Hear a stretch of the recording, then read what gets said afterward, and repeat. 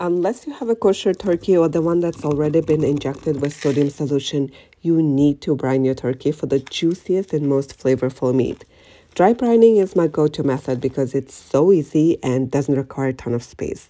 Simply mix together some spices and aromatics with kosher salt and rub the entire turkey inside and out.